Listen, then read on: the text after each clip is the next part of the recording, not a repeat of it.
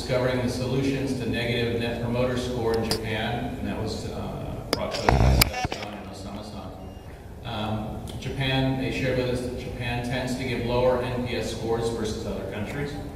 That may not have been a surprise to some. They shared with us some of the reasons for that, mentioning that it's often culture related, specifically focusing on perspectives on public versus private space, the customer psyche, and defining perceived values and feelings. Seth-san mentioned that the use of psychometrics attempts to identify and clarify some of these reasons for the differences.